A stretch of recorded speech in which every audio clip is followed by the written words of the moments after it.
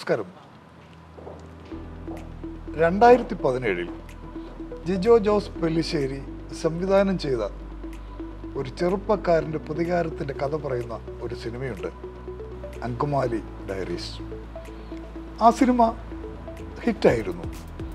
ചെറുപ്പക്കാരനെ അവതരിപ്പിച്ച, കഥാപാത്രത്തെ അവതരിപ്പിച്ച നടനും ഫേമസായി. അത് അങ്കമാലി ഡയറീസാണ്.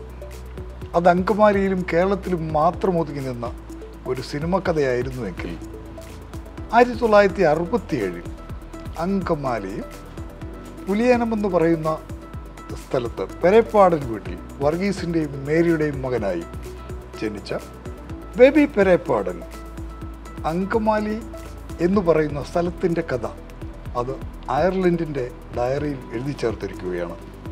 ഇന്ന് എന്നോടൊപ്പം ചേരുന്നത് എല്ലാ മലയാളികൾക്കും എല്ലാ ഇന്ത്യക്കാർക്കും അഭിമാനം നൽകുന്ന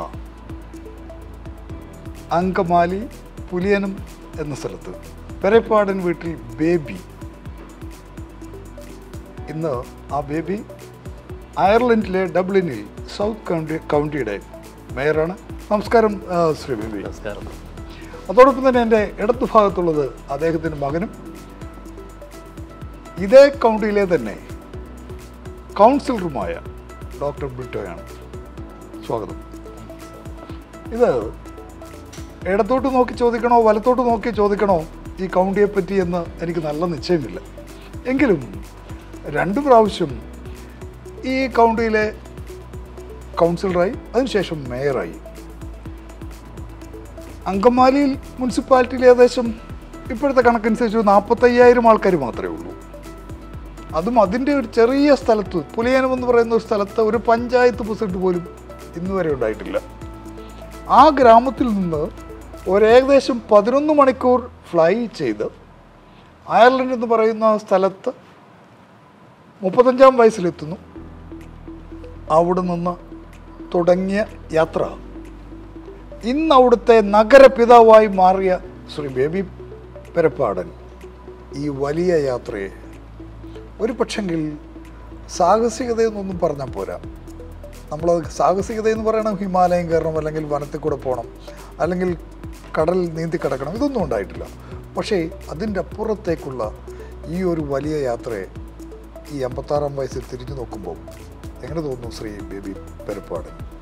2001 ഞാൻ അയർലൻഡിലേക്ക് യാത്രയാകുമ്പോൾ ജീവിതം കരിപ്പിടിപ്പിക്കുക എന്ന ഒരൊറ്റ ലക്ഷ്യത്തോടു കൂടിയാണ് അയർലൻഡിലെത്തിയത്. 2009 കാലഘട്ടത്തിൽ എനിക്ക് ഇൻഡിപെൻഡൻറ്റ് കാൻഡിഡേറ്റായിട്ട് മത്സരിക്കാനായിട്ടൊരു അവസരം കിട്ടി. അപ്പോൾ ഈ 8 വർഷം 2001 മുതൽ അവിടെ ചെന്ന് 8 വർഷത്തിനകം ഒരു സീറ്റ് കിട്ടത്തക്ക രീതിയിലേക്ക് എന്താ ചെയ്തത്? അല്ല, സീറ്റ് കിട്ടുക ഇൻഡിപെൻഡൻ്റ് ആയിട്ട് നമുക്ക് ആർക്കും ഇൻഡിപെൻഡൻ്റ് ആയിട്ടാണ് ഞാൻ ആദ്യം മത്സരിച്ചത്. അന്നും രാഷ്ട്രീയ രീതിയിലുള്ള യാതൊരു പാരമ്പര്യമില്ലെങ്കിൽ കൂടി എൻ്റെ ഒരു സുഹൃത്ത് ഇങ്ങനെ ആരിഷുകാരായിട്ട് ഇത്ര കണക്ഷൻ ഉള്ളതുകൊണ്ട് ഞാൻ അന്ന് A1 കോസ്മെറ്റിക്സ് എൻ്റെ ഒരു റപ്പായിട്ട് ജോലി ചെയ്തിരുന്ന കാലഘട്ടം. അല്ലല്ല, അയർലൻഡിൽ 2001 ചെന്നു. 2002 A1 കോസ്മെറ്റിക്സിൻ്റെ റപ്പായിട്ട് ജോലി ചെയ്തു.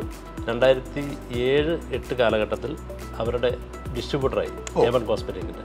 അപ്പം എൻ്റെ അണ്ടറിൽ ഒത്തിരി ഐറിഷുകാർ ജോലി ചെയ്തിരുന്നു. ആ ഒരു ബന്ധമാണ് എന്നെ 100ഓളം ഐറിഷുകാർ എൻ്റെ അണ്ടറിൽ ജോലി ചെയ്തിരുന്നു. അതാണ് ഈ രാഷ്ട്രീയത്തിലേക്ക് ഞാൻ 2009 പ്രവേശിക്കാൻ ഇടയായ ഒരു സാഹചര്യം. പിന്നെ എൻ്റെ ഒരു സുഹൃത്തായ റെജി മലയാളം എന്ന് പറഞ്ഞൊരു വ്യക്തിയുടെ ഒരു സപ്പോർട്ടും എനിക്കുണ്ടായിരുന്നു. അങ്ങനെയാണ് ഞാൻ 2009 മത്സരിച്ചത്. അന്ന് 65 വോട്ടിനാണ് അന്ന് ഞാൻ തോറ്റുപോയത്. അതിനുശേഷം 2014 വരെ യാതൊരു വിധത്തിലുള്ള രാഷ്ട്രീയ പ്രവർത്തനം ഉണ്ടായിരുന്നില്ല. 2014 അന്നത്തെ ഭരണകക്ഷിയായ ഫിനഗൽ പാർട്ടിയിൽ അന്ന് ജോയിൻ ചെയ്തു. ആ ജോയിൻ ചെയ്തതിന് ശേഷം ആ 2014 എനിക്ക് സീറ്റ് കിട്ടിയില്ല. 2019 എനിക്ക് പാർട്ടി സീറ്റ് തന്നു. 2019 മത്സരിച്ചു. നല്ല ഭൂരിപക്ഷത്തിന് തന്നെ ജയിക്കുകയും ചെയ്തു. ശരി, കുറേ കാര്യങ്ങൾ അറിയാനുണ്ട്. പക്ഷേ ഡോക്ടർ ബ്രിട്ടോയോട് ചോദിക്കാം. ഡോക്ടർ ബ്രിട്ടോയ്ക്ക് ഇപ്പോൾ 25 വയസ്സേ ഉള്ളൂ. നമ്മുടെ നാട്ടിലൊരു പഞ്ചായത്ത് മെമ്പർ ആകുക, ഇപ്പം ഞാൻ മുമ്പ് ഇവിടെ പാടുന്ന കേട്ട് നല്ല ശുദ്ധമായ മലയാളം വായിക്കാനറിയാം, സംസാരിക്കാനറിയാം, അതോടൊപ്പം തന്നെ നന്നായി പാടാനും അറിയാം. സ്ക്രിപ്റ്റ് നോക്കി വായിച്ച്, ലൈൻസ് നോക്കി വായിച്ച് പാടാനും അറിയാം. ഈ 25 വയസ്സിൽ ഡോക്ടറായി അത് പലപ്പോഴും സ്വാഭാവികമായി നടക്കാറുള്ള ഒരു കാര്യം തന്നെയാണ്. പലർക്കും ഡോക്ടറാകാൻ പറ്റുന്ന പ്രായമാണ് 25 വയസ്സ് പഠിക്കുന്ന കുട്ടികൾക്ക്. പക്ഷേ അതിൻ്റെ അപ്പുറത്തേക്ക് ഒരു അന്യനാട്ടിൽ ചെന്നിട്ട് അവിടെ ആയിരിക്കാം അവിടുത്തെ സിറ്റിസണാണ്, പക്ഷേ അവിടുത്തെ പൊതുപ്രവർത്തന രംഗത്തേക്ക് എത്തുന്നു, അവിടുത്തെ കൗൺസിലറാകുന്നു. എന്ത് തോന്നുന്നു? അല്ലാതെ എനിക്ക് ശരിക്കും വലിയൊരു സന്തോഷം നൽകുന്നൊരു കാര്യമാണ് കൗൺസിലറാവെന്ന് പറഞ്ഞാൽ. പപ്പയുടെ ഒരു വലിയൊരു ഇൻഫ്ലുവൻസ് ഉണ്ട് അതിൽ. പപ്പയാണ് ശരിക്കും എന്നെ ഇൻസ്പയർ ചെയ്തേക്കുന്നത്. പപ്പ ഇൻസ്പയർ ചെയ്തു, തീർച്ചയായിട്ടും ചെയ്യണം. പക്ഷേ പപ്പയുടെ ഏതെങ്കിലും ഒന്ന് ഓർത്തെടുക്കാൻ പറ്റുമോ? എന്തായിരിക്കും? പപ്പ ലേറ്റായി വരുന്നതാണോ, അതോ പപ്പ പൊതുപ്രവർത്തനത്തിൽ ഇടപെടുന്നതാണോ, അതോ പപ്പയെ കൗൺസിലറിൽ നിന്ന് വിളിക്കുന്നത് കേൾക്കുമ്പോൾ അതാണോ ഇൻസ്പയർ ചെയ്തത്? ഇതൊന്നുമല്ല, പപ്പ ആൾക്കാരോട് സംസാരിക്കുന്ന ആ ഒരു ശൈലി, അല്ലെങ്കിൽ ആൾക്കാരുടെ വീട്ടിൽ ചെന്ന് അവരുടെ കാര്യങ്ങൾക്ക് ഒരു പരിഹാരം കണ്ടുപിടിക്കാൻ നോക്കുന്ന ആ ഒരു അതാണ് എനിക്ക് ഏറ്റവും കൂടുതൽ ഒരു പ്രോആക്റ്റീവ് ആയിട്ടുള്ള സോഷ്യൽ വർക്ക്. കാരണം പപ്പ നേരത്തെ പറഞ്ഞിട്ടുള്ളത് പോലെ നമ്മുടെ അവിടെ എല്ലാം ഇമെയിൽസ്, ടെക്സ്റ്റ്, ഫോൺ അങ്ങനത്തെ ആ ഒരു രീതിയിലായിരിക്കും ആൾക്കാർ കോണ്ടാക്ട് ചെയ്യുന്നത്. പപ്പയ്ക്ക് എപ്പോഴും ഇഷ്ടം, എനിക്ക് മനസ്സിലായേക്കുന്നത് അവരുടെ വീട്ടിൽ ചെന്ന് അവരോട് സംസാരിച്ച് ഫേസ് ടു ഫേസ് സംസാരിച്ച് കാര്യങ്ങൾ മനസ്സിലാക്കി അതിനൊരു പരിഹാരം കണ്ടെത്താം എന്നുള്ളതാണ്. അതെനിക്ക് ഭയങ്കര ആ പ്രോആക്ടിവിറ്റി ഭയങ്കരമായിട്ട് എനിക്ക് ഇൻസ്പയർ ആയിട്ടുണ്ട്. ഒരു പുതിയ തരത്തിലുള്ള സാമൂഹിക പ്രവർത്തനത്തിന്റെ ഇടപെടൽ. അതെ, തീർച്ചയായിട്ടും. കാരണം ഞാനിപ്പോൾ പ്രിയപ്പെട്ട പ്രേക്ഷകർ ശ്രദ്ധിക്കണം, ഞാൻ ഈ ഒരു സാധാരണ കേരളത്തിലെ കോട്ടയത്ത് നിന്ന് വന്നൊരു മലയാളിയോട് സംസാരിക്കുന്ന ലാഘവത്തിലുള്ള മലയാള ഭാഷയാണ് സംസാരിക്കുന്നത്. അതിന് ഒട്ടും തെറ്റില്ലാതെ ഒരല്പം പോലും മനസ്സിലാക്കുന്നതിന് പ്രശ്നമില്ലാതാണ് അയർലൻഡിൽ 1-ാം വയസ്സിൽ ചെന്ന അവിടെ ജീവിച്ച 24 വയസ്സ് വരെ അവിടെ ജീവിച്ച ബ്രിട്ടോ മറുപടി വരും. തുടർന്നോളൂ. അത് പപ്പയുടെ മമ്മയുടെ ക്രെഡിറ്റ് ആണ്, എനിക്കതിലൊരു ക്രെഡിറ്റും ഇല്ല. ശരിക്കും ചെറിയ പ്രായം തൊട്ടേ മലയാളം വീട്ടിൽ സംസാരിച്ച് വളർന്നതിൻ്റെ ഒരു ഇതാണ്. തീർച്ചയായിട്ടും. ഞാൻ ടാല ഹോസ്പിറ്റലിൽ ഡോക്ടറായി വർക്ക് ചെയ്യുന്ന സമയത്തും പൊളിറ്റിക്സിൽ നമ്മൾ എൻഗേജ് ചെയ്യുന്ന സാഹചര്യങ്ങൾ വരുമ്പോഴും നമ്മൾ ബേസിക്കലി വേറെ ആൾക്കാരെ ഹെൽപ്പ് ചെയ്യാൻ നോക്കാണ് ട്രൈ ചെയ്യുന്നത്. ആ ഒരു കാര്യം, 2 സിമിലാരിറ്റീസ് അതിൽ കണ്ടാണ് അങ്ങനെ. 25 വയസ്സിൽ എന്തെങ്കിലും ശ്രീ ബേബി ആലോചിച്ചിരുന്നോ ഇങ്ങനൊരു ജീവിതം ഉണ്ടാകുമെന്ന്? അല്ല, എന്തെങ്കിലും ഇത്തരത്തിലൊരു കാര്യം സ്വപ്നത്തിലെങ്കിലും ഓർത്തിരുന്നോ? ഒരു നഗരപിതാവാകും, അതും ഒരു കടൽ കടന്ന് ഒരുപാട് അപ്പുറത്തുള്ള ഒരു രാജ്യത്തിൻ്റെ നഗരപിതാവാകുമെന്ന് എന്തെങ്കിലും സ്വപ്നത്തിൽ പോലും എപ്പോഴെങ്കിലും ഒരു എന്താ പറയുന്നത്, ഒരു സ്വപ്നമായി നമ്മുടെ മനസ്സിനെ എപ്പോഴെങ്കിലും താലോലിച്ചിട്ടുണ്ടോ? ഒരിക്കലും ഞാൻ അങ്ങനെ പ്രതീക്ഷിച്ചിട്ടില്ല. കേരളത്തിൽ പഞ്ചായത്ത് മെമ്പർ ആവുന്ന പോലും ഒരിക്കലും ആലോചിച്ചു? കേരളത്തിൽ ഒരിക്കലും പഞ്ചായത്ത് മെമ്പർ ആവുമെന്ന് പ്രതീക്ഷിച്ചിട്ടില്ല. കേരളത്തിൽ രാഷ്ട്രീയ പ്രവർത്തനം നടത്തിയിട്ടുമില്ല. അയർലൻഡിൽ ചെന്ന് പോലും ഇങ്ങനെ ഒരു രാഷ്ട്രീയ പ്രവർത്തനത്തിലേക്ക് ഞാൻ ഇടപെടും, ഇങ്ങനെ ഉണ്ടാകും, അങ്ങനെ ഒരു കൗൺസിലർ ആകുമെന്നോ അതുപോലെ തന്നെ മേയറാകുമെന്നോ ഒരിക്കലും പ്രതീക്ഷിക്കാത്തൊരു കാര്യമാണ്. എന്തായിരിക്കും ഇതിൻ്റെ പുറകിൽ നമ്മളെ അവിടേക്ക് എത്തിച്ച ഒരു ചാലകശക്തി ഉണ്ടല്ലോ, എന്തായിരിക്കും? ഇപ്പം നമുക്ക് പറയാം ദൈവത്തിൻ്റെ അനുഗ്രഹം എന്നൊക്കെ ഒരു പക്ഷെങ്കിൽ ബേബി ഒറ്റവാക്കി പറയുമെങ്കിൽ പോലും അതിൻ്റെ അപ്പുറത്തേക്ക് നമ്മളൊരു റിയലിസ്റ്റിക്കലി നോക്കുമ്പോൾ എന്തായിരിക്കും, എന്തുകൊണ്ടായിരിക്കും ഒരു സാധാരണഗതിയിൽ പുറത്തു പോകുന്ന നമ്മളൊക്കെ ഇവിടെ വന്നു, ഇവിടുത്തെ സാമൂഹിക സാഹചര്യം വ്യത്യസ്തമാണ്. പക്ഷേ നമ്മളെ ഒരുപാട് ആൾക്കാർ യൂറോപ്യൻ കൺട്രീസിലും ഒരുപാട് ആൾക്കാർ USA-യിലും ഒക്കെ ഉണ്ട്. പക്ഷേ പലർക്കും പറ്റാത്ത ഒരു വലിയ സൗഭാഗ്യമാണ് മാനസികമായി നമ്മൾ നോക്കുമ്പോൾ നമ്മൾ എത്തി നിൽക്കുന്നത്. എന്തായിരിക്കും? ഒരിക്കലും ഞാനത് എൻ്റെ കഴിവ് എന്ന് ഒരിക്കലും ഞാൻ പറയില്ല. കാരണം ഞാൻ ഈ രംഗത്തേക്ക് കടന്നു വന്നപ്പോൾ എന്നെ സഹായിക്കാനായിട്ട് ഒത്തിരി ആളുകളുണ്ടായിരുന്നു. അതിൽ മികച്ചു നിന്നത് ഐറിഷുകാരാണ്. ഐറിഷുകാരുടെ അടുത്ത് ഞാൻ ആദ്യം 2009 മത്സരിക്കുമ്പോൾ ഏകദേശം ഒരു 60 വീടുകളിലെങ്കിലും മിനിമം ഞാൻ പോയി. ശ്രീ ബേബി, അവർക്ക് നമ്മളിൽ അട്രാക്റ്റീവ് ആകണമെങ്കിൽ എന്തെങ്കിലും ഒരു ക്വാളിറ്റി അവർക്ക് തോന്നിയിട്ടുണ്ടാവുമല്ലോ, ഇല്ലാതെ എത്രയോ പേര് അവിടെ ഉണ്ടായിരുന്നിരിക്കും. തീർച്ചയായിട്ടും ആ ക്വാളിറ്റി ഞാൻ മനസ്സിലാക്കുന്നത്, ഞാൻ എന്നെ തന്നെ പറയുന്നതിൽ അർത്ഥമില്ലെന്ന് എനിക്കറിയാം. എങ്കിലും നിങ്ങളെപ്പോലെ ലീഡർഷിപ്പിൽ നിൽക്കുന്ന ഒരാൾ തീർച്ചയായിട്ടും സ്വയം വിലയിരുത്തലുകൾ നടത്തുമല്ലോ, അതുകൊണ്ട് ചോദിച്ചതാണ്. തീർച്ചയായിട്ടും ഞാൻ എല്ലാ കാര്യങ്ങളിലും ഇടപെടുമ്പോൾ ഞാൻ പരമാവധി അവരുടെ വീടുകളിൽ ചെന്ന് അതിനൊരു സമാധാനം ഉണ്ടാക്കാൻ ഞാൻ ശ്രമിച്ചിട്ടുണ്ട്, പ്രത്യേകം ശ്രമിച്ചിട്ടുണ്ട്. എന്തെങ്കിലും പല ഇഷ്യൂസ്. അത് തന്നെയാണ് ശ്രീ ഡോക്ടർ ബിട്ടോ പറഞ്ഞത്. പപ്പയുടെ ഇത്തരത്തിലുള്ള വീടുകളിൽ ചെന്നുള്ള അല്ലെങ്കിൽ ഇൻഡിവിജ്വൽസുമായിട്ട് കോണ്ടാക്ട്, ഹ്യൂമൻ ടച്ച്, ഒരു പേഴ്സണൽ ബന്ധത്തിലുള്ള ഒരു സാമൂഹ്യ പ്രവർത്തനം, അതാണ് ബ്രിട്ടോയെ പോലും ആകർഷിച്ചെന്നാണ് പറഞ്ഞത്. അപ്പോൾ അത്തരത്തിലുള്ളൊരു കാര്യമായിരിക്കാം അല്ലേ? തീർച്ചയായിട്ടും. ഇപ്പോൾ ഒരു ഉദാഹരണം പറയുകയാണെന്നുണ്ടെങ്കിൽ, എൻ്റെ മണ്ഡലത്തിലല്ലാത്ത ആളുകൾ പോലും എനിക്ക് വോട്ട് ചെയ്യാൻ പോളിംഗ് ബൂത്തിൽ പോയി. അവിടെ ചെന്ന് കഴിഞ്ഞപ്പോൾ എൻ്റെ ഫോട്ടോ കാണുന്നില്ല, എൻ്റെ പേര് കാണുന്നില്ല. അവരെന്നെ വിളിച്ചു രാത്രി, ഈ ജൂൺ 7-ാം തീയതി ഉണ്ടായ സംഭവമാണ്. അപ്പോൾ അവരങ്ങനെ വിളിക്കണമെങ്കിൽ ജൂൺ 7-ാം തീയതി MP അല്ല, കൗൺസിൽ ഇലക്ഷൻ. ആ ഇലക്ഷനിൽ പോലും എൻ്റെ മണ്ഡലത്തിലല്ലാത്ത ആൾ പോലും എന്നെ വിളിക്കണമെങ്കിൽ എന്തെങ്കിലും അവർക്കൊരു സഹായം എന്നിൽ നിന്ന് കിട്ടിക്കാണുമല്ലോ. അതാണ് അതിൻ്റെ ഒരു. അവിടുത്തെ ഒരു അയർലൻഡിലെ പൊതുവെയുള്ള ഒരു സാമൂഹ്യ സാഹചര്യം എങ്ങനെയാണ്? മനുഷ്യർ തമ്മിലുള്ള ബന്ധം എങ്ങനെയാണ് വെൻ കമ്പയർ ടു കേരള? ബന്ധം നമ്മുടെ നാട്ടിലെ പോലെ അത്ര ബന്ധമില്ല എന്ന് തന്നെ പറയാം. കാരണം ഇപ്പോൾ ആദ്യകാലത്തൊക്കെ ഞങ്ങൾ ചെന്ന കാലം 2001, 2002 ആ കാലഘട്ടം എന്ന് പറഞ്ഞു കഴിഞ്ഞാൽ ഐറിഷുകാരൊക്കെ നമ്മൾ എവിടെയെങ്കിലൊക്കെ വഴിയിൽ വെച്ച് കാണുമ്പോൾ അവർ ലവ്ലി ഡേ അല്ലെങ്കിൽ ഗുഡ് മോർണിംഗ്, ഗുഡ് ആഫ്റ്റർനൂൺ അങ്ങനെയൊക്കെ പറയും. ഇപ്പോൾ ഒത്തിരി ഇമിഗ്രേഷൻസ് ഒത്തിരി വന്നുകൊണ്ട് അവർക്ക് ആ പഴയ ഒരു സ്വീകാര്യത ഇല്ല. പക്ഷേ എങ്കിലും പൊതുവെ ഇങ്ങനെ എല്ലാവരുമായിട്ടുള്ള മിങ്കിൾ ചെയ്യലൊക്കെ കുറവാണ്. അവിടെയാണ് ഇപ്പോൾ ഇമിഗ്രൻസ് ഒത്തിരി വന്നതുകൊണ്ടൊരു താല്പര്യമില്ലാത്ത, പൊതുവിൽ അവരുടെ താല്പര്യം കുറഞ്ഞു വന്നൊരു സ്ഥലത്ത് നിങ്ങളുടെ ഈ നമ്മൾ പറയുന്ന കൗണ്ടിയിൽ വളരെ കുറച്ച് മലയാളികൾ മാത്രമേ കാണാൻ സാധ്യതയുള്ളൂ കമ്പാരിറ്റീവ്ലി. പക്ഷേ അവിടെ അയർലൻഡുകാരുടെ ഐറിഷുകാരുടെ വോട്ട് വാങ്ങിച്ചാണ് നമ്മൾ ജയിച്ചിരിക്കുന്നത് രണ്ടുപേരും. തീർച്ചയായിട്ടും. അപ്പം നിങ്ങളോട് അവർക്ക് താല്പര്യക്കുറവില്ല? ഇല്ല, ഒരു കുറവില്ല. ഉണ്ടെങ്കിൽ നിങ്ങൾ അവിടുത്തെ കൗൺസിലർ ആവില്ല രണ്ടുപേരും, അങ്ങേക്ക് അവിടുത്തെ മേയർ ആകാനും കഴിയില്ല. പക്ഷേ അപ്പോൾ ഒരു കാര്യം മനസ്സിലാക്കുന്നത് നാഷണാലിറ്റി അല്ല, പ്രവർത്തനമാണ് ആൾക്കാരെ അട്രാക്ട് ചെയ്യുന്നത് അല്ലേ? എങ്ങനെ നമ്മളെങ്ങനെ ബിഹേവ് ചെയ്യുന്നു, നമ്മൾ എന്ത് ഏത് തരത്തിൽ റെസ്പോണ്ട് ചെയ്യുന്നുള്ള കാര്യമായിരിക്കും. അവർ നമ്മുടെ ഹാർഡ് വർക്ക് കാണുന്നുണ്ട്, അത് കണ്ട് നമുക്ക് വോട്ടും ചെയ്യുന്നുണ്ട്. ഒരുപാട് ഡെവലപ്പ് ചെയ്യേണ്ട ഒരു കമ്മ്യൂണിറ്റിയാണോ നിങ്ങൾക്ക് ചുറ്റുമുള്ളത്? അവിടെ ഏതെങ്കിലുമൊക്കെ തരത്തിൽ ഗവൺമെൻറ്റിൻ്റെ ഒരുപാട് സാഹചര്യങ്ങളും സൗകര്യങ്ങളും ഒക്കെ എത്തിക്കേണ്ട സ്ഥലമാണോ നിങ്ങളുടേത്? അവിടെ നമ്മുടെ ബഡ്ജറ്റ് അനുസരിച്ച് ഓരോ അലൊക്കേഷൻസ് കാണും ഓരോ ഏരിയസിന്. അപ്പോൾ നമ്മൾ കൗൺസിലേഴ്സ് എന്ന് പറയുന്നത് നമ്മളാണ് ആക്ച്വലി അത് തീരുമാനിക്കുന്നത്. നമ്മുടെ ഏരിയയിൽ എന്ത് കാര്യത്തിനാണ് എന്ത് പോകേണ്ടതെന്ന്, എന്തോരം ഫണ്ടിങ് പോകണമെന്ന്. അപ്പോൾ റോഡ് വർക്ക് ആയിരിക്കാം, കമ്മ്യൂണിറ്റി ഡെവലപ്മെൻറ്റ് ആയിരിക്കാം, ഹൗസിംഗ് ഇഷ്യൂസ് ആയിരിക്കാം. അപ്പോൾ ഹൗസസ് കുറവുള്ള ഏരിയകളിൽ അവിടെ ഹൗസിങ്ങിനുള്ള പ്ലാനിങ് പെർമിഷൻ, ഡെവലപ്മെൻറ്റ്സിനുള്ള പെർമിഷൻസ്, ഇതൊക്കെ നമ്മളായിരിക്കും ഡിസൈഡ് ചെയ്യുന്നത്. അല്ല, ഹൗസിംഗ് കൂടുതലുള്ള സ്ഥലത്ത് നമ്മൾ അവിടെ അതിനനുസരിച്ചുള്ള schools, play grounds, community centres, ഇങ്ങനത്തെ കാര്യങ്ങളൊക്കെ. അവിടെ ഒരു കോൺട്രാക്ടറൊക്കെ നിശ്ചയിക്കുന്നത് എങ്ങനെയാണ്? എന്ത് സിസ്റ്റമാണ്? കൗൺസിൽ ബേസ്ഡാണ്. കൗൺസിൽ ബേസ്ഡ്, അല്ലാതെ നമ്മളൊരു ടെൻഡർ ബേസ്ഡ്. നാട്ടിൽ ടെൻഡറാണ്, പക്ഷേ ടെൻഡറിനകത്തും കുഴപ്പങ്ങളുണ്ടാവുക എന്നാണ് പറഞ്ഞു കേൾക്കുന്നത്. അതുപോലെ സാഹചര്യങ്ങളൊക്കെ ഉണ്ടോ അവിടെ? അവിടെ സാധാരണഗതിയിൽ കുറവാണ്. പിന്നെ മുകൾ തട്ടിൽ ഇല്ല എന്ന് ഞാൻ പറയില്ല, പക്ഷേ എങ്കിലും സാധാരണഗതിയിൽ കുറവാണ്. കറപ്ഷൻസ് വളരെ കുറവാണ് നമ്മുടെ ഏരിയയിൽ. ഇപ്പോൾ നമ്മൾ ഈ മേയറായിട്ട് അവിടെ തന്നെ 10-40 കൗൺസിലേഴ്സിൻ്റെ അല്ലേ, അങ്ങനെയുള്ള ഒരു സ്ഥലത്താണ് നമ്മൾ മേയറായിരിക്കുന്നത്. അപ്പോൾ ആ ഒരു നഗരത്തിൻ്റെ മുഴുവൻ ചുമതല നഗരപിതാവ് എന്നുള്ള നിലയിൽ അങ്ങേക്കാണ്.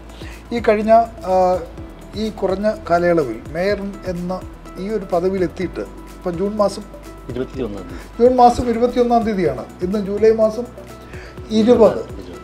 അപ്പോൾ ഒരു മാസത്തിൻ്റെ അഭിനന്ദനങ്ങൾ അറിയിക്കണം. നാളെ ഒരു മാസമാകുകയാണ്.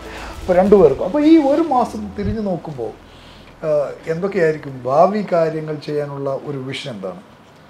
ഭാവി കാര്യങ്ങളെക്കുറിച്ച് ഞാൻ മേയറായതിനു ശേഷം ഞങ്ങളുടെ CEO ഉൾപ്പെടെ മാനേജേഴ്സ് എല്ലാവരുമായിട്ട് ചർച്ച നടത്തിയിരുന്നു. ഞങ്ങളുടെ അവിടുത്തെ ഉള്ളൊരു പ്രധാന പ്രശ്നം എന്ന് പറഞ്ഞു കഴിഞ്ഞാൽ ഹൗസിംഗ് ഒത്തിരി ഉണ്ടെങ്കിലും അമ്യൂണിറ്റീസ് ഇല്ല. അതിൻ്റെ ഒരു പോരായ്മ ഞങ്ങൾ പരിഹരിക്കാനായിട്ടുള്ള നീക്കം നടത്തിക്കൊണ്ടിരിക്കുകയാണ്. അതെല്ലാവരുമായിട്ടുള്ള ചർച്ചകൾ നടത്തിക്കൊണ്ടിരിക്കുന്നു. പോലീസ് വിഭാഗത്തിലുള്ള ആളുകളായിട്ട് ഞാൻ അവരെ കോൺടാക്ട് ചെയ്തു, അവരെ ഓഫീസിൽ വിളിച്ചു വരുത്തി. അങ്ങനെ പല ആൻറ്റി സോഷ്യൽ ബിഹേവിയർ ഇപ്പോൾ വലിയൊരു ഇഷ്യൂ വരുന്നുണ്ട്. പ്രത്യേകിച്ചും എമിഗ്രേഷൻ കൂടിയതുകൊണ്ടുള്ള ഒരു വിഷയം അവിടെ നടക്കുന്നുണ്ട്. അപ്പോൾ അതിനെക്കുറിച്ചുള്ള കാര്യങ്ങൾ നടത്തുന്നു. അങ്ങനെ പല നീക്കങ്ങൾ നമ്മളുടെ ഭാഗത്ത് ഒരു മേയർ എന്നുള്ള രീതിയിൽ, ഉദാഹരണത്തിന് പറയുകയാണെന്നുണ്ടെങ്കിൽ ഞാൻ മേയറായതിനു ശേഷം ഇന്ത്യൻ എംബസി അംബാസിഡർ വിളിച്ചു കൂട്ടിയ ഒരു മീറ്റിങ്ങിന് പോയിരുന്നു. അപ്പോൾ ഞാൻ അവിടെ ആവശ്യപ്പെട്ടത് നമുക്ക് ഒരു ഡയറക്റ്റ് ഫ്ലൈറ്റ് കൊച്ചിക്ക്, അതാണ് നമ്മുടെ ഒരു പ്രധാനപ്പെട്ട ഒരു കാര്യം. ഇപ്പോൾ അങ്ങനെ ഫ്ലൈറ്റ് ഇല്ല. അതേക്കുറിച്ച് ആവശ്യങ്ങൾ ഉന്നയിച്ചിരുന്നു. അതുകൂടാതെ ഇന്ത്യൻസിന്, പ്രത്യേകിച്ച് നോൺ നാഷണൽസിന് ഐറിഷ് പാരൻസ് വിസ 3 മാസം നിലവിൽ കൊടുക്കുന്നുള്ളൂ. അത് 6 മാസമാക്കാനായിട്ടുള്ള നീക്കം ഞാൻ നടത്തി കഴിഞ്ഞു. അങ്ങനെ നമുക്ക് നമ്മുടെ ഭാഗത്ത് ചെയ്യാൻ പറ്റുന്ന കാര്യങ്ങളെല്ലാം നമ്മൾ ഗവൺമെൻറ് ശ്രദ്ധയിൽപ്പെടുത്തിയിട്ടുണ്ട്. പ്രധാനമന്ത്രിയായിട്ട് നേരിട്ട് സംസാരിച്ചായിരുന്നു, മിനിസ്റ്റേഴ്സായിട്ട് സംസാരിച്ചു. അപ്പോൾ അതിന് വേണ്ട രീതിയിലുള്ള പ്രധാനമന്ത്രിയുമായിട്ട് നല്ല ബന്ധമാണ് അല്ലേ? ഞങ്ങളുടെ പാർട്ടിയുടെയാണ്. നിങ്ങളുടെ പാർട്ടിയുടെയാണ്. അതോടൊപ്പം തന്നെ നിങ്ങളുടെ രണ്ടുപേരുടെയും ഇലക്ഷൻ ക്യാമ്പയിൻ അദ്ദേഹം നല്ല രീതിയിൽ ഇടപെട്ടു എന്ന് അറിഞ്ഞു. ഞങ്ങൾക്ക് രണ്ടുപേർക്കും പ്രത്യേകം പുള്ളി വീഡിയോ മെസ്സേജ് അയച്ചായിരുന്നു. പിന്നെ ഇലക്ഷന് ജയിച്ചതിന് ശേഷമാണ് ഞങ്ങളെ വിളിച്ച് അഭിനന്ദിച്ചിരുന്നു. അങ്ങനെ നല്ല രീതിയിലുള്ള സപ്പോർട്ട് പ്രധാനമന്ത്രിയുടെ ഭാഗത്ത് നിന്ന് നമുക്കുണ്ട്. ഓക്കെ, വലിയ കാര്യമാണ് അല്ലേ? അവിടെ എത്ര മലയാളികൾ കാണും ശ്രീ ബേബി? മണ്ഡലത്തിലാണോ അതോ മൊത്തം അയർലൻഡിൽ? പ്രത്യേകിച്ച് ഡബ്ലിൻ ഏരിയയിൽ എത്ര മലയാളികൾ? ഡബ്ലിൻ ഏരിയയിൽ ഒരു 10,000 ആ റേഞ്ച്. 10,000 മലയാളികളുണ്ട് ഡബ്ലിൻ ഏകദേശം മൊത്തം അയർലൻഡ് എനിക്ക് തോന്നുന്നു 25,000 to 30,000. ഇനിയും അവിടെ മലയാളികൾക്ക് എന്തൊക്കെ സാധ്യതകളാണ്? സാധ്യത ഇപ്പം നിലവിൽ ഇപ്പോൾ ഒത്തിരി കാര്യങ്ങൾ ഗവൺമെൻറ് വിസ കൊടുക്കുന്നുണ്ട്, വർക്ക് പെർമിറ്റ് കൊടുക്കുന്നുണ്ട്, ഷെഫിന് കൊടുക്കുന്നുണ്ട്. നഴ്സസ് ഓൾറെഡി വർഷങ്ങളായിട്ട് 24-25 വർഷത്തോളമായി നഴ്സസ് വന്നു തുടങ്ങിയിട്ടുണ്ട്. അതുകൂടാതെ കെയറേഴ്സിന് 2 വർഷമായിട്ട് അവസരം കിട്ടിയിട്ടുണ്ട്. IELTS OET പാസ്സാവാത്ത നഴ്സുമാർക്ക് ഗവൺമെൻറ് ഒരു ഇളവ് ചെയ്തിരിക്കുന്നതാണ്. സീനിയർ കെയറായിട്ട് വരാമെന്നുള്ളൊരു വിഭാഗം. അതുപോലെ IT സെക്ഷൻ ഒത്തിരി ആളുകൾ വരുന്നുണ്ട്.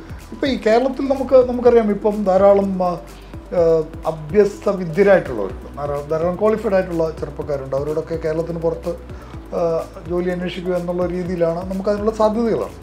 അയർലൻഡിൽ അങ്ങനെ എന്തെങ്കിലും ഒരു സാധ്യതകൾ കേരളത്തിൽ നിന്നുള്ള ചെറുപ്പക്കാർക്ക് നിങ്ങളുടെ ഒരു കെയർ ഓഫിൽ നടത്തി കൊടുക്കാൻ പറ്റുമോ?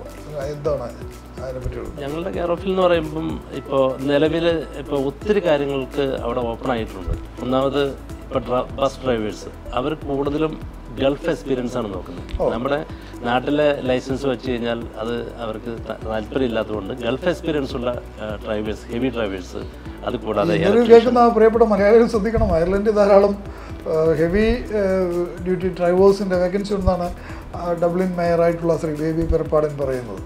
കൂടാതെ പ്ലംബേഴ്സ്, ഇലക്ട്രീഷ്യൻസ്, ഇവർക്കെല്ലാം തന്നെ ഗൾഫ് എക്സ്പീരിയൻസ് ആണ് അവർ നോക്കുന്നത്. അവർക്കൊക്കെ അവർ റെസിഡൻസി പെർമിറ്റ് കൊടുക്കുകയാണോ അതോ?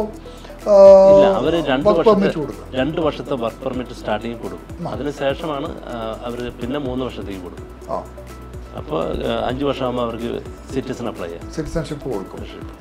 അതാണ് ഈ ഒരു 25 വയസ്സുള്ള ചെറുപ്പക്കാരനെന്നുള്ള നിലയിൽ നമ്മുടെ ആ കൗണ്ടിയിലുള്ള അല്ലെങ്കിൽ നമ്മുടെ ആ വാർഡിലുള്ള ആൾക്കാർക്ക് വേണ്ടി, ചെറുപ്പക്കാർക്ക് വേണ്ടി എന്താണ് ഈ ഒരു പീരീഡിൽ അടുത്ത എത്ര വർഷമാണ് നിങ്ങളുടെ കാലം? എത്രയൊക്കെയാണ്? 5 വർഷം. 5 വർഷം. ഈ 5 വർഷം കൊണ്ട് എന്താണ് ചെയ്യാൻ ഉദ്ദേശിക്കുന്നത്? നമുക്ക് കുറേ കാര്യങ്ങളുണ്ട്. ശരിക്കും ഒരു കാര്യത്തിൽ മാത്രമായിട്ട് ഫോക്കസ് ചെയ്യാൻ പറ്റില്ല. ചെറുപ്പക്കാർക്ക് പറയുന്നത് മെയിൻലി ഫെസിലിറ്റീസ് ആണ്, കമ്മ്യൂണിറ്റി ഫെസിലിറ്റീസ്. ഇപ്പോൾ football grounds, astro pitches, basket ball, ഇങ്ങനത്തെ സ്പോർട്സ് കളിക്കാനുള്ള ഫെസിലിറ്റീസ്, സോഷ്യലൈസ് ചെയ്യാനുള്ള ഏരിയാസ്, ഇതൊക്കെയാണ് കൂടുതൽ വേണ്ടത്. കാരണം ഹൗസിംഗ് ഷോർട്ടേജ് വന്നേക്കുന്നതിന് പിന്നെ ഇപ്പോൾ ഗവൺമെൻറ് നല്ല രീതിയിൽ ഹൗസിംഗ് സപ്ലൈ കൂട്ടിയിട്ടുണ്ട്. പക്ഷെ അതനുസരിച്ച് അമ്യൂണിറ്റീസും നമ്മൾ ബാലൻസ് ചെയ്യാൻ ട്രൈ ചെയ്യുന്നുണ്ട് മാക്സിമം. അതാണ് യങ്സ്റ്റേഴ്സിന് മെയിനായിട്ട് വേണ്ടത്. Very good. ഇപ്പം നിങ്ങളുടെ ഈ കൗണ്ടിക്ക് മൊത്തമായിട്ട് അടുത്ത 5 വർഷത്തിൽ എന്ത് തരത്തിലുള്ള നമ്മുടെ ഒരു കാൽപ്പാടുകളോടെ പതിപ്പിക്കണ്ടേ? അപ്പോൾ അതിനു വേണ്ടിയിട്ടുള്ള ഒരു വിഷൻ എന്താണ്? മേയറായിരിക്കുമ്പോൾ എന്താണ് പ്രത്യേകിച്ച് ചെയ്യാൻ ഉദ്ദേശിക്കുന്നത്? മേയറായിട്ട് ഇരിക്കുമ്പം ഞാൻ ഗവൺമെൻറ്റിൻ്റെ അടുത്ത് ആവശ്യപ്പെട്ട ഒരു കാര്യം, ഒരു ഗാർഡ് സ്റ്റേഷൻ, ഒരു പോലീസ് സ്റ്റേഷൻ. കാരണം ചാല എന്ന് പറയുന്ന വലിയൊരു നഗരത്തിന് ഒരു പോലീസ് സ്റ്റേഷനേ ഉള്ളൂ. അതുകൊണ്ട് സെക്കൻഡ് ഗാർഡ് സ്റ്റേഷനെ കുറിച്ചാണ് നമ്മൾ ആവശ്യപ്പെട്ടിരിക്കുന്നത്. ഗവൺമെൻറ്റിൻ്റെ ഭാഗത്തു നിന്ന് ഒരു സപ്പോർട്ട് ഉണ്ടാകും എന്ന് പ്രതീക്ഷിക്കുന്നു. Very good. ഈ നമ്മൾ എവിടെ പോയാലും നമുക്കൊരു ഇൻസ്പിറേഷൻ, നമുക്കൊരു മോട്ടിവേഷൻ, അത് നമ്മുടെ വാല്യൂസുമായി, നമ്മുടെ സംസ്കാരവുമായി, നമ്മൾ കൊണ്ടുവന്ന മൂല്യങ്ങളുമായൊക്കെ കണക്റ്റഡാണ് ഒത്തിരി. അപ്പോൾ അങ്ങനെ ഒരു വലിയ മഹത്തായ ഇന്ത്യൻ പാരമ്പര്യം അല്ലെങ്കിൽ ഒരു മലയാളിയുടെ സംസ്കാരം പേറിയാണ് ശ്രീ ബേബി ഇപ്പോൾ അയർലൻഡിൽ മേയറായിരിക്കുന്നത്. അപ്പോൾ ആ വാല്യൂവിൽ നിന്നുകൊണ്ട് എങ്ങനെയായിരിക്കും ആ വാല്യൂ, ഒരുപാട് വാല്യൂസ് നമുക്കുണ്ട്, നമ്മൾ വ്യക്തിബന്ധങ്ങളുടെ കാര്യത്തിൽ ഒരുപാട് ഇമ്പോർട്ടൻസ് കൊടുക്കുന്നവരാണ്. എങ്ങനെയായിരിക്കും നിങ്ങളുടെ ആ ഒരു കൗണ്ടിയിൽ നിങ്ങൾ കൊണ്ടുപോയ, നിങ്ങൾ കേരളത്തിൽ നിന്നും ഇന്ത്യയിൽ നിന്നും കൊണ്ടുപോയ വാല്യൂസ് എങ്ങനെയായിരിക്കും അവിടെ അത് ഏതെങ്കിലും തരത്തിൽ ഇംപ്ലിമെൻ്റ് ചെയ്യാനുള്ള ശ്രമം നടത്തും? തീർച്ചയായിട്ടും. കാരണം ഈ ഇലക്ഷൻ തന്നെ ഞങ്ങൾ രണ്ടുപേരും, പ്രത്യേകിച്ച് ഞങ്ങൾ ഫാദർ ആൻഡ് സൺ, ഞങ്ങൾ കേരളത്തിൻ്റെ ആ ഒരു എന്താ പറയുക, ആ ഒരു രാഷ്ട്രീയ പശ്ചാത്തലം അവിടെ ഞങ്ങൾ നല്ലപോലെ കാഴ്ചവെച്ചിട്ടുണ്ട്. അതിന് ഉദാഹരണം പറഞ്ഞു കഴിഞ്ഞാൽ ഞങ്ങൾ ഒത്തിരി മലയാളികൾ ഞങ്ങൾ സഹായിക്കണം വന്നിരുന്നു. അവർ ഞങ്ങൾക്ക് ഏതെങ്കിലും മലയാളി സംഘടനകൾ അല്ലെങ്കിൽ പ്രധാനപ്പെട്ട വ്യക്തികൾ അങ്ങനെ കൂടുതൽ സഹായിച്ചവരുണ്ടോ? നമുക്ക് അങ്ങനെ ഒത്തിരി സംഘടനകളെന്നൊന്നും പറയാൻ പറ്റില്ലെങ്കിലും ചെറിയ രീതിയിൽ സംഘടനകൾ ചെറിയ രീതിയിൽ സഹായിക്കാൻ ഉണ്ടായിട്ടുണ്ട്. വ്യക്തികളെ കേന്ദ്രീകരിച്ചാണ് അവർ നിങ്ങളുടെ അടുത്ത് വന്നത്. അയർലൻഡിൻ്റെ പല ഭാഗങ്ങളിൽ നിന്നും, പ്രത്യേകിച്ച് കോർക്ക്, ലിമറിക്ക്, അങ്ങനെ പല ഭാഗങ്ങളിൽ നിന്നും സഹായിക്കാനായിട്ട് ആളുകൾ വന്നിരുന്നു. ലീഫ്ലെറ്റ് ഡ്രോപ്പിങ്ങിനും പോസ്റ്റർ കെട്ടാനും മറ്റുള്ള എല്ലാ കാര്യങ്ങൾക്കും ഞങ്ങളെ സഹായിക്കുന്നു. പക്ഷേ നിങ്ങളുടെ വിജയത്തിൻ്റെ ഏറ്റവും പ്രധാനപ്പെട്ട ഘടകങ്ങളിൽ സഹായിച്ച ഘടകങ്ങളിലൊന്ന് ഈ മലയാളികളുടെ സഹായമായിരിക്കും അല്ലേ? മലയാളികളുടെ സഹായമുണ്ട്, പ്രത്യേകിച്ച് മലയാളികളുടെ സഹായമുണ്ട്. മലയാളികൾ ഞങ്ങൾക്ക് 2 പേർക്ക് വോട്ട് ചെയ്ത മലയാളികൾക്ക് പ്രത്യേകം ഞങ്ങൾ ഈ അവസരത്തിൽ നന്ദി പറയാൻ ഉപയോഗിക്കുകയാണ്. കാരണം അവരുടെ ഭാഗത്തു നിന്ന് നല്ല സപ്പോർട്ട്. തീർച്ചയായിട്ടും ശ്രീ ബേബി, ഇത് വളരെ അപൂർവമായൊരു കാഴ്ചയായിരിക്കും ലോക പൊളിറ്റിക്സിൽ പോയി നമ്മൾ നോക്കിയാൽ. തെരഞ്ഞെടുപ്പിലൂടെ ഒരു മുനിസിപ്പാലിറ്റിയും തന്നെ അച്ഛനും മകനും വിദേശ രാജ്യത്ത് ചെന്ന് അവിടുത്തെ കൗൺസിലേഴ്സ് ആകുക, അതിലൊരാൾ മേയറാകുക എന്ന് പറയുന്നത് ലോകത്തിൽ വേറെ എവിടെയെങ്കിലും ഉണ്ടോ? എൻ്റെ പരിമിതമായ അറിവിൽ നിന്ന് എനിക്കറിയില്ല അതിനെപ്പറ്റി. പക്ഷേ എനിക്ക് തോന്നുന്നത് ഒരു അപൂർവമായിട്ടുള്ള ഒരവസ്ഥയ്ക്കാണ് നിങ്ങൾ രണ്ടുപേരും ഇന്ന് അർഹരായിരിക്കുന്നത്. എന്ത് തോന്നുന്നു? ഈ കഴിഞ്ഞ മാസം അംബാസഡർ വിളിച്ച അദ്ദേഹത്തിൻ്റെ വീട്ടിൽ പോയപ്പോൾ അംബാസഡർ എന്നോട് ചോദിച്ച ഒരു ചോദ്യം അത് തന്നെയാണ്. ഇങ്ങനൊരു അപൂർവ കാര്യം പുള്ളിയും കേട്ടിട്ടില്ല എന്നാണ് എന്നോട് പറഞ്ഞത്. അപ്പോൾ ഞാൻ എന്നോട് പറഞ്ഞു, ഗൂഗിളിലൊന്ന് സെർച്ച് ചെയ്ത് നോക്കണം, അതിൽ കൗൺസിലിൽ ചെന്നിട്ടൊന്ന് ചോദിച്ചു നോക്കണം, ഇങ്ങനെ യൂറോപ്പിൽ എവിടെയെങ്കിലും ഇങ്ങനെ ഒരു സംഭവം ഉണ്ടായിട്ടുണ്ടോ. അപ്പോൾ കൗൺസിലിൽ ഞാൻ ചോദിച്ചായിരുന്നു, ഗൂഗിളിൽ സെർച്ച് ചെയ്തു, ഇങ്ങനെ ഒരു സംഭവം ഉണ്ടായിട്ടില്ല എന്നാണ് അംബാസഡറും പറഞ്ഞത്. നമ്മുടെ പ്രേക്ഷകർ ശ്രദ്ധിക്കണം, എൻ്റെ മുമ്പിൽ വലത്തും ഇടത്തും ഇരിക്കുന്ന ഈ അച്ഛനും മകനും ഒരു റെക്കോർഡ് കൂടെ സൃഷ്ടിച്ചിരിക്കുകയാണ്. കേരളത്തിനും ഇന്ത്യക്കും പുറത്തു പോയി മറ്റൊരു രാജ്യത്ത് പോയി അവിടെ ഇലക്ഷൻ നിൽക്കുകയും ഒരാൾ മേയറും ഒരാൾ കൗൺസിലറുമായി തെരഞ്ഞെടുപ്പിലൂടെ ജയിക്കുകയും, നോമിനേഷനല്ല തെരഞ്ഞെടുപ്പിലൂടെയും ജയിക്കുകയും ചെയ്ത ഒരു അപൂർവ റെക്കോർഡിന് ഉടമകളാണ് ഇവർ രണ്ടുപേരും. ഡോക്ടർ ബ്രിട്ടോ NTV പ്രേക്ഷകർക്ക് ഒരു പക്ഷേ ഓർത്തെടുക്കാൻ പറ്റുന്ന ഒരു മുഖമാണ്. കോവിഡ് സമയത്ത് നമ്മളൊരു പിയാനോ ഗ്ലോബൽ എന്ന് പറയുന്ന പ്രോഗ്രാം നടത്തിയിരുന്നു. അതിൽ ലോകത്തിലെ മുഴുവൻ രാജ്യങ്ങളിലും പാട്ടുകാരായിട്ടുള്ള മലയാളികൾ ഓരോ ദിവസവും വീഡിയോയിൽ വന്ന് പാടിയിരുന്നു. കോവിഡ് കാലത്ത് ലോകത്തുള്ള മുഴുവൻ പാട്ടുകാരെയും കണക്ട് ചെയ്ത ഒരു പ്രോഗ്രാമായിരുന്നു അത്. അതിലാദ്യത്തെ എപ്പിസോഡിൽ വന്ന ഡോക്ടർ ബ്രിട്ടോയാണ്. അന്ന് ഡോക്ടർ ആയോന്ന് എനിക്കറിയില്ല, ഒരു 3-4 കൊല്ലം മുമ്പായിരുന്നു. അന്ന് പാടിയ പാട്ട് ഓർമ്മയുണ്ടോ? ഉണ്ട്. അന്ന് പാടിയ പാട്ട് ഓള് എന്ന് പറഞ്ഞ പാട്ടാണ്. 2 ലൈൻ പാടുമോ? ഞാൻ വേറൊരു പാട്ട് പാടിയാലോ ഈ ഒരു സാഹചര്യത്തിൽ? അത് NTV പ്രേക്ഷകർ കേട്ടേക്കുന്ന ഒരു പാട്ടാണ്. ഒരു പുതിയ പാട്ടല്ല, വേറൊരു പാട്ട്.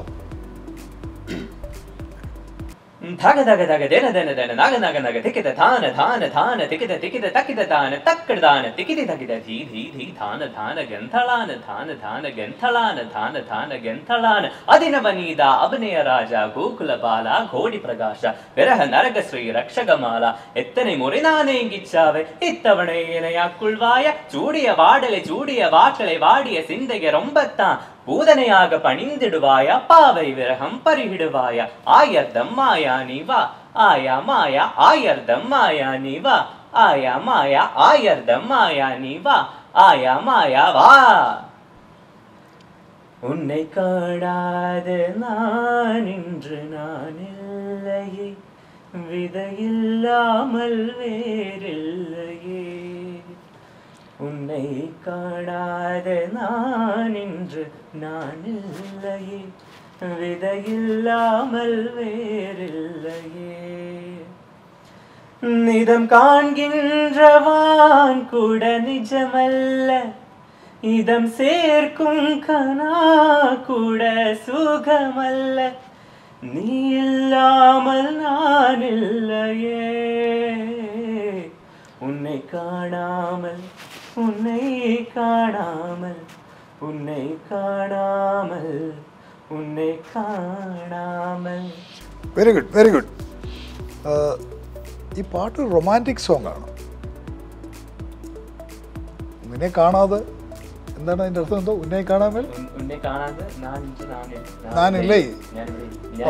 പപ്പയുടെ മുഖത്ത് നോക്കിയാ പാടിയിരിക്കുന്നത്. എന്തെങ്കിലും മെസ്സേജ് ഉണ്ടെങ്കിൽ ഇൻഡയറക്റ്റ് മെസ്സേജ് കൊടുക്കാനാണോ ആ പാട്ടെന്ന് എനിക്കറിയില്ല. എന്തായാലും ശ്രീ ബേബി, ഇവിടുത്തെ ഇപ്പോൾ ദുബൈയിലാണ് അന്ന് എത്തിയിരിക്കുന്നത്. ഇത് കഴിഞ്ഞ് അങ്ങ് ബഹ്റിന് പോവുകയാണ്. എന്താണ് ഈ വിസിറ്റിൻ്റെ ഉദ്ദേശം? എന്താ ഈ വിസിറ്റിൻ്റെ ഉദ്ദേശം എന്ന് പറഞ്ഞു കഴിഞ്ഞാൽ, എൻ്റെ സുഹൃത്ത് ചാർലി ബഹ്റിൻ, അദ്ദേഹമാണ് ഞങ്ങളെ ദുബായിലേക്കും ബഹ്റിനിലേക്കും ക്ഷണിച്ചത്. അദ്ദേഹം അയർലൻഡിൽ വന്നിട്ടുണ്ട്. ഞാൻ ഇതിക്ക് മുമ്പും ബഹ്റിനിൽ വന്നിട്ടുണ്ട്. അദ്ദേഹം ഞങ്ങളെ ഒത്തിരി കാര്യത്തിന് സഹായിച്ചിട്ടു. പല കാര്യങ്ങളാൽ ഞങ്ങളിവിടെ വന്നു. ഞങ്ങളെ എല്ലാ കാര്യങ്ങളും ഞങ്ങളെ കൂട്ടിക്കൊണ്ടുപോകുന്നതിനെല്ലാം ഞങ്ങളെ സഹായിച്ചത്. ചെറിയ ശ്രദ്ധ ആവശ്യമുണ്ടോ ഈ ചാർലിയുമായിട്ട് ഇങ്ങനെ അടുത്തിടപെടുമ്പോൾ? അത് ഒരു ശ്രദ്ധ ആവശ്യമില്ല. ഞങ്ങളുടെ പഴയ സുഹൃത്താണ്, എൻ്റെ അടുത്ത സ്നേഹിതൻ. അതുകൊണ്ടാണ് ഈ ചോദ്യം ഞാൻ ചോദിച്ചത്.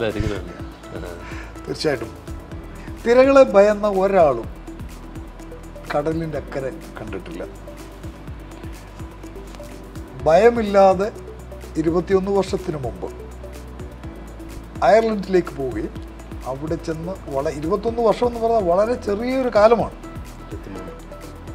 22-23 വർഷത്തിനുള്ളിൽ മറ്റൊരു രാജ്യത്ത് ചെല്ലുക, ആ രാജ്യത്തെ മേയറാകുക, ഏറ്റവും പ്രശംസനീയമായ അച്ചീവ്മെൻ്റ് തന്നെയാണ് ശ്രീ ബേബി. ഇത് ഹാൻഡിൽ ചെയ്യുന്നു. അങ്ങ് കൗൺസിലറായിരുന്നു, ഇപ്പം മേയറായി. മലയാളിയാണ്, പ്യുവർ മലയാളിയാണ്. 916 ക്യാരറ്റ് മലയാളിയാണ്. എറണാകുളം ജില്ലയുടെ അല്ലെങ്കിൽ പോട്ടെ അങ്കമാലി മുനിസിപ്പാലിറ്റിയുടെ നഗരപിതാവാകാൻ ഒരു അവസരം കിട്ടിയാൽ ഓപ്റ്റ് ചെയ്യുമോ? കേരളത്തിലെ രാഷ്ട്രീയ സ്ഥിതിയിൽ ഒരിക്കലുമില്ല. എന്താണ് അങ്ങനെ പറയാൻ കാര്യം? എന്താണ്? അയർലൻഡിലെ സിറ്റിസൺഷിപ്പ് വിടണ്ട എന്നുള്ളതാണോ, അതോ നാട്ടിലെ പൊളിറ്റിക്സുമായി ജെല്ലായി പോകാനുള്ള ബുദ്ധിമുട്ടാണോ? എനിക്ക് രാഷ്ട്രീയ കാര്യങ്ങളിൽ നാട്ടിലെ പൊളിറ്റിക്സ് എനിക്ക് യോജിക്കാൻ സാധിക്കില്ല. അതാണ് മെയിൻ കാരണം. പിന്നെ രണ്ടാമത് ഞാൻ ഫാമിലിയായിട്ട് അയർലൻഡ് ആയിട്ട് ഇപ്പോൾ 23 വർഷമായി. അവിടുത്തെ സിറ്റിസണായി. അവിടുത്തെ ആളുകൾ എന്നെ താല്പര്യമുള്ളതുകൊണ്ടാണല്ലോ 2 പ്രാവശ്യം തിരഞ്ഞെടുത്തത്, കൂടുതൽ ഭൂരിപക്ഷത്തിന്. അപ്പോൾ ഇനി ആയാലും ഞാൻ അവിടെ തന്നെ നിൽക്കാനാണ് എൻ്റെ ഒരു താല്പര്യം. ജന്മം കൊണ്ടും കർമ്മം കൊണ്ടും മലയാളിയാണ്. പക്ഷേ ഇന്ന് കടലുകൾക്കപ്പുറത്ത് മലയാള തനിമ, മലയാള പെരുമ ഉയർത്തിപ്പിടിക്കുന്ന മറ്റൊരു രാജ്യത്തിൻ്റെ മേയറാണ്. എന്നിരുന്നാലും കേരളത്തിലെ രാഷ്ട്രീയ സാഹചര്യങ്ങളോട് ഒത്തിണങ്ങാൻ കഴിയില്ല. എന്തായാലും ശ്രീ ബേബി, എല്ലാവിധ ആശംസകളും. ശ്രീ ബ്രിട്ടോ, എല്ലാം നന്നായി വരട്ടെ. ഞങ്ങളുടെ ആഗ്രഹത്തിൽ അയർലൻഡിൻ്റെ ഒരു ഭരണത്തലവനായി വരാനുള്ള എല്ലാവിധ കാര്യങ്ങളും നിങ്ങൾ രണ്ടിലും കാണുന്നു. പ്രത്യേകിച്ച് ബ്രിട്ടോയുടെ പ്രായവും അതിന് അനുകൂലമാണ്. NTVയുടെയും ഞങ്ങളുടെ പ്രേക്ഷകരുടെയും എല്ലാവിധ ആശംസകളും രണ്ടുപേർക്കും. Thank you very much. So much. Thank you.